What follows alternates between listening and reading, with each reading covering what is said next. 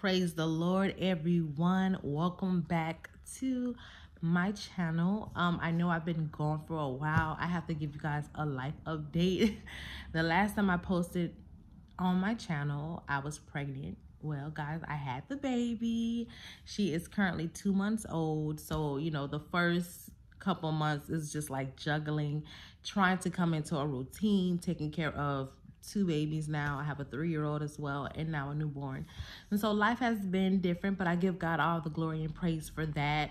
I do want to come back on my faith channel, and I've been telling in the Holy Spirit, like, the Holy Spirit, what I need to talk about, because I know you have a ministry for me. But I want to tell you guys that God has led me into the ministry for the homemaking, and God has been changing me. And I've been going through a transformation in the past, I would say 60 days. Because I felt like I was lacking as a wife. I was lacking as a mother. And not saying that I'm going to be perfect, because we all fall short. And we're not going to always be perfect at this. And being a mother or a wife doesn't come with a manual. However, I desire to be a better, not even just a wife. I don't want to even just put myself in that box of just that, but just an individual, right? And so I said, Lord, I have to do the inner work. I have to fix me, because me and my husband, we were arguing more, and then some other things, I'm not going to go into details, was happening in my marriage. And I said, God, you gave me this marriage, and I don't want to lose my husband. I don't want to lose my family. So I know I have to do some inner work. And so God had already been dealing with me with things I need to do. And now when I even read in my prayer book, God was telling me that my husband desired to become closer to me. And we were always kind of like close but distant in the 6 years we've been together. And we've been married for 2. And so I was like, okay, Lord, this is the man that you've given to me, and I'm the wife that you've given to him. And God's word says that wives, submit to your husbands as to the Lord. And husband has to love their wife as Christ loved the church. But were we operating in that? No. So I realized that ministry first starts in your home, right? You have to take care of your home first before you can minister out there and win souls for Christ, because everything is for God at the end of the day. And so I said, well, God, how does that look, starting my ministry in home? How does that look for me? And so for that means cleaning up my home, for one. My house was always cluttered and in disarray. Right now it's still kind of cluttered because we got a few boxes in here, but that is way much better. And I wasn't keeping my home the way I was supposed to. And when I was going through that season of depression and anxiety, you know how they say that when you go through depression, like, your home looks a mess? That's exactly what I went through, y'all. It was a mess up in here, okay? So I started cleaning up. And then from cleaning, I started trying to take care of my kids a little bit better, because I was like, I'm lacking. I feel like my kids are not getting the best of me because I'm not 100% of how I'm supposed to be. And so even from that, I even started taking care of myself better, because I used to walk around here looking crazy, guys. But that is not of God. I have to always look good for my husband, right? And so it won't make him want to just go out and commit adultery, because his wife is not being the wife that she's supposed to be, that submissive wife, that homemaking wife. And I say all that to say I will be starting on my other channel. If you guys are interested, just let me know in the comments. I'll tell you guys about my other channel, implementing more homemaking videos for Christian women, being more modest and things like that. So God is teaching me in this season, and I'm still growing in it. I'm still learning through the leading of the Holy Spirit how to be a better wife. And I've noticed my house has been peaceful. No arguing. I mean, we probably bicker a little bit, y'all, but it's been peaceful in here because I've been submitting to my husband. And when I mean submitting, I mean submitting at a different level. And sometimes I catch myself, like, I'll ask my husband a question and ask for his opinion, because before I didn't even care for his opinion. I'll be like, okay, I want to do this. I'll tell him what I'm going to do instead of involving him in it and asking him for permission or asking him for his opinion. And I had messed up because I asked him for something so simple. I said, babe, I'm going to put the Christmas tree up. When should we put it up? He was saying, okay, let's do it after Thanksgiving when we come back from out of town, because we went out of town for Thanksgiving. So a couple of days before we were going to leave to go out of town, I just took all the Christmas stuff out and put it up. And my husband came to me and he said, well, I don't even know why you asked me, because you told you're going to do what you want to do regardless anyway. And I had got a conviction because it's like, I'm not honoring my husband. Even though it's something so simple as a tree, it's the fact that I did not honor him. I did not include him in anything. We're not walking in oneness. And so I felt so much conviction because at the same time, the enemy was planting these in my head. Because I'm working on myself. I'm working on submitting to my husband. So the enemy is telling me, girl, pull out that tree, pull out that tree. So I keep having these impulsive thoughts of pulling out the tree and decorating, but not knowing this is a trick of the enemy. And I fell for it.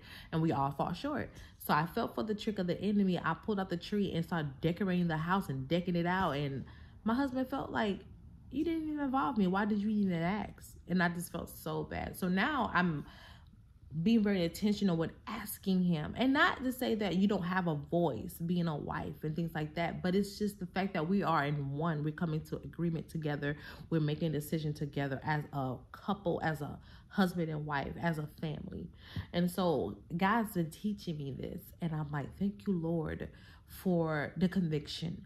Now I can repent. Now I can try to redo things. Even our connection has been better. Like, it feels so different. I feel so close to my husband. It feels like too good to be true sometimes. Like, oh my God, this feels so different. Like, we just started dating. Like, that's how you know when you are in an equally yoked marriage and God ordained marriage, because I feel like I just met my husband. Like, we're on a different level right now. And I know it's going to get even better and greater by the grace of God. And we keeping God centered. And even when we go to church, like, me and my husband had a big argument. I'm not putting y'all in my business, but I love to be transparent on this channel. Me and my husband had an argument over an issue that we were battling with for the past 6 years in our relationship and into our marriage, that I was in disagreement with. And just for the lack of not going into too much details of our marital affairs, it almost put me in a place where I wanted to separate from my husband, where I wanted separation, not divorce, because I am in this for the long haul. But thoughts of divorce did come up. Separation did come up. And then my husband came to a place where he had to spend time with God, and God had to show him some things until he realized, I'm not trusting God in this certain area that I can't even get delivered from. And I don't want to lose my wife or my family because I can't let this go. And so with that being said, it wasn't even me. Like, y'all, when it happened, I didn't even get upset. I just gave it to God. And I said, God, you deal with this. And I just kind of gave my husband a quiet treatment, but then he started trying to fix it. Like, I know I need to fix this. He came talking to me, he apologized. I didn't want to hear it at the moment, but then it was like, okay, passion, let it go. And it wasn't anything with infidelity or anything like that. I want y'all thinking that. So after all that, we began to, we went to church and we went up for prayer. And then the person that was praying over us, I know God was leading him in prayer, because he began to say some things that we were dealing with, like the bitterness and the things that we were dealing with.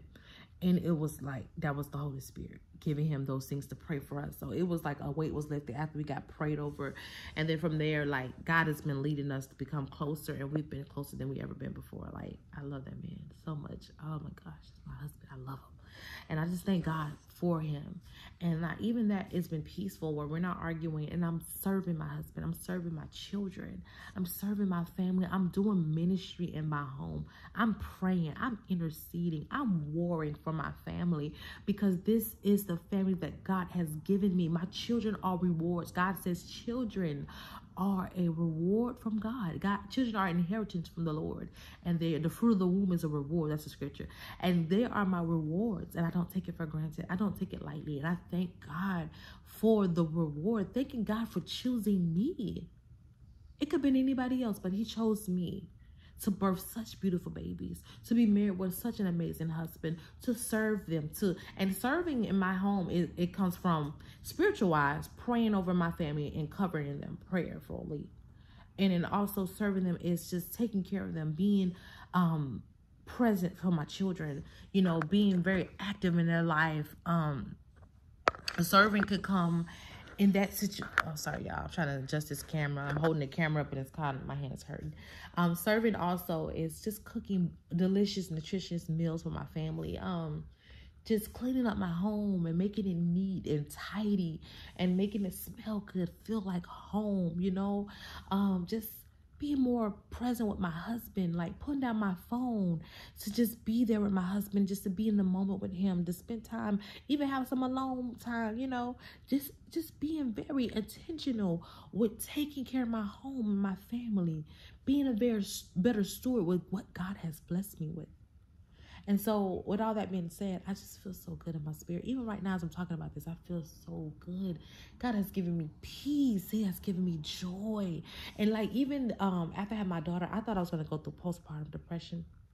But by the grace of God, anxiety tried to rise up, depression tried to rise. But now that I know the word, now that I overcome anxiety, I know how to cast it down and silence the voice.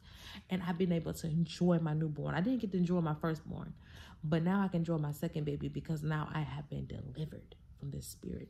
And the enemy likes to feed lies to me to tell me that you don't deserve this peace and joy, but I do. And God wants me to have an abundant life. I am a child of God. I am not an orphan. He wants me to have love and peace. So I have to tell the enemy, you're a liar. I deserve this. You deserve this. And so that is my life update. I just want to give you guys an update and also let you guys know that if you're a wife, serve your husband.